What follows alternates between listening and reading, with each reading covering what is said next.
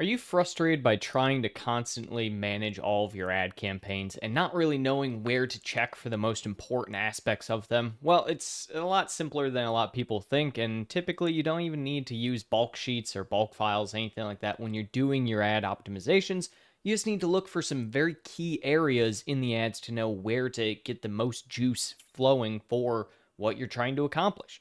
Typically speaking, when you're looking at your ad campaigns, ACoS obviously is going to be a huge target. ROAS is another target. But what are the actual metrics you should be looking at and trying to understand on a regular basis when checking through your advertising? So we'll go over exactly all of that today. We have an ad account right here that we're going to be going through and showing the areas for when I'm trying to do a very quick 5 to 10 minute audit, I look at to understand how the overall account is performing. So some key factors first and foremost for this account. The goal ACoS for the account is 30% every single month.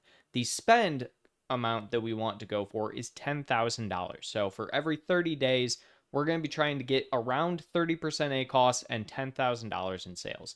You can see right here that I am currently at the 30-day mark. So I have it over the last 30 days. We have our ACoS at 32%, so slightly above what our actual target ACoS is, and then we are slightly below our $10,000 budget for the month. So where do we start when we're looking at this? First and foremost, we're going to come down to our campaigns, and we are going to filter by active status enabled. We only want to be looking at our currently enabled campaigns. So what's the first area that I'm always going to be looking for? Well, we're going to do another filter, and we're going to do almost or out of budget. This is going to give us all of the campaigns that are almost or out of budget or have consistently been out of budget for this time frame. So you can see we have one right here. And when I'm going to look at this, I'm going to see, okay, how are we actually doing on this campaign? You can see our ACoS, it's above our ACoS goals. So we already have a high ACoS here. Our budget, our daily budget is $8, pretty low. It's recommending 40. So let's look into the campaign and see what we can do.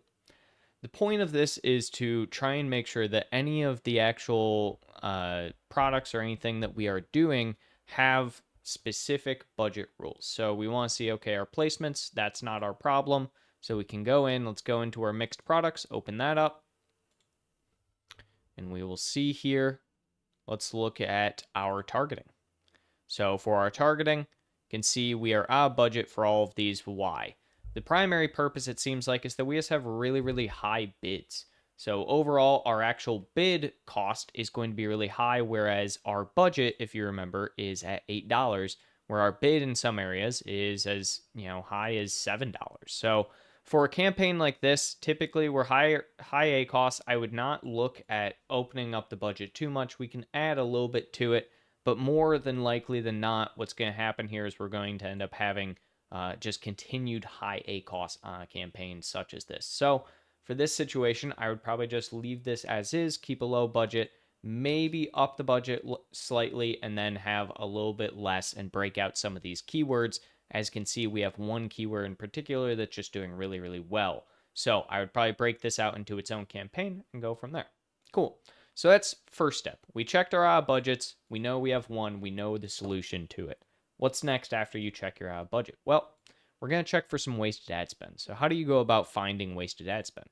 The easiest way at the end of the day is that we know what our ACoS is supposed to be. So let's do that first. So any ACoS that is greater than 30%, let's apply that. And we have some campaigns here. So you can see we have some campaigns that over the last 30 days are running even above 100%, 200% in some cases, right? So you're looking through a campaign or through an account for the first time through all the campaigns and try and see where can we make the biggest impact on all of these campaigns. This is a great area.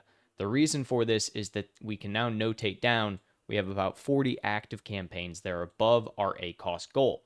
What does this do for us? Well, typically speaking, even though we are close when we look at, let's say, our overall of active at 32% for the month, just because we are at that 32%, almost at 32%, doesn't mean that we don't have campaigns that we can actively look at changing. So what is the point of this? This gives us our top of the line campaigns that we can look at. Now, one thing I do like to do here is I like to look at orders. So the reason for that is we can see this one, 32%. It's our top of search campaign. and we have 419 orders. So this is a campaign where we might want to look at just bringing bids down slightly. Whereas if we go back, you can see some of these campaigns that are running at 215% as a single order. So not exactly a great campaign or a great metric to really show us whether or not a campaign is working and whether or not we're actually going. So I'm always going to go from an orders down standpoint. So for optimizations, it's not worth it to try and optimize one single campaign that we've only spent a certain amount on. So you'll see here we have 32 different orders here for 41%. Cool. All right. So now that we have that, what next? Well, we would go in, optimize this campaign. The way you're going to optimize campaign like this would be to open it up.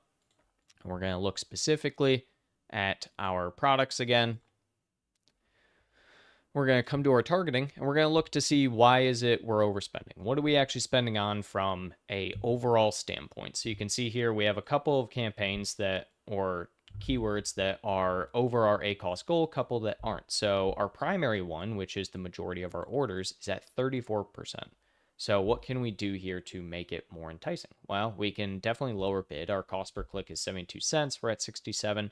It's not necessarily the worst in the world. We've already lowered it slightly, and we're probably not performing as well here. So you're going to want to look at your bid structure, and then on top of that, see if there's any bleeders in here. So for instance, this one where we've only had one order over the course of the 30 days, but it's at 88%.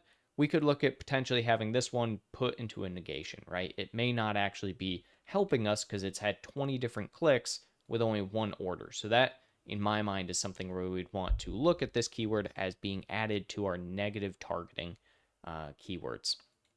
Now, after you've gone through, you now see where you are kind of bleeding a little bit. On top of that, what you want to do for wasted ad spend is specifically look to see, is there any areas where we don't have, where we are spending, so spend is greater than 0. And then on top of that, we don't have any orders. So we'll do equals 0. Look at that. So we have a bunch of campaigns here that we have, it looks like 47. Then in the last 30 days have no spend whatsoever. So what do we do in this situation? So we can take this in a few different ways. These are going to be some very low-hanging fruit campaigns for us to look at. You can see we've only spent about $271 in the last 30 days of our $10,000 budget. Typically, what I like to see is no more than around a 5% wasted spend in total from this. So we're only at about 2.7% of our total wasted spend for our campaigns here. So I'm not going to be overtly worried about these type of campaigns, but it is an area for most accounts to look at, as that's $270 you could be allocating to somewhere else. Now you can look at optimizing these, or you can look at shutting these off, but in most cases for me, again, I'm not going to worry too much about them until we end up getting to around that 5% mark. Now, after that as well, what you need to be looking at is some very specific things. So the next one we're going to be looking at is impressions. So impressions are going to tell us a lot of things. So we can look at our impressions. We want to do less than around 2,500.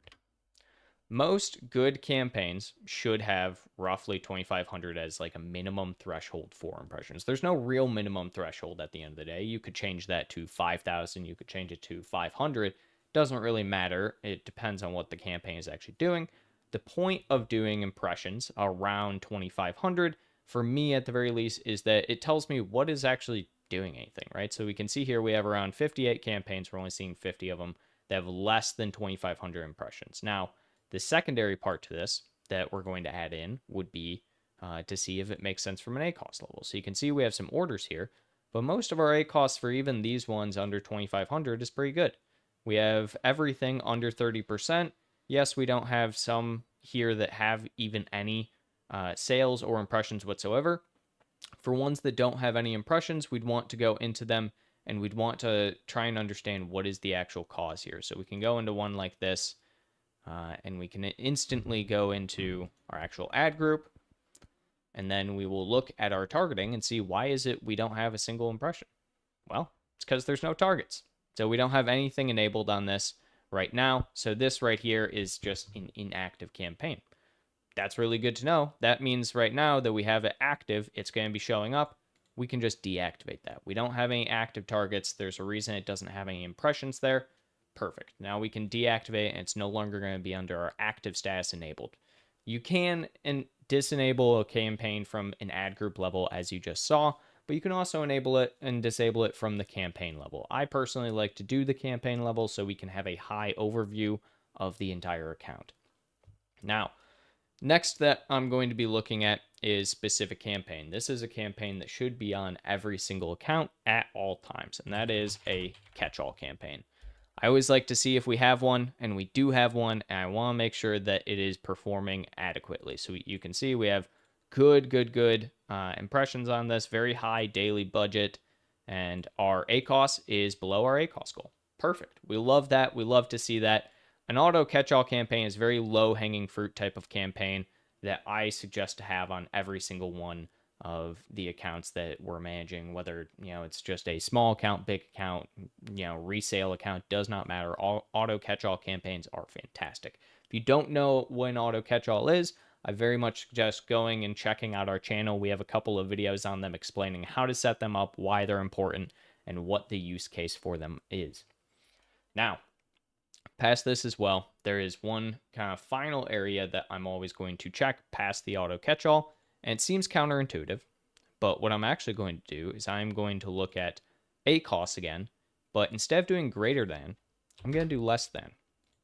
Now, why am I going to do less than? The reason is again, our goal is for a 30% ACoS. So if I am looking for campaigns in general that need optimization, yes, it makes sense for looking at the ones that are above our ACoS goal. We're not hitting metrics there, and we need to bring it down, tailor it down, add more negations, and bid down on them. That makes a lot of sense. But on top of that, we want to look specifically to see how are we actually doing with campaigns that are way below.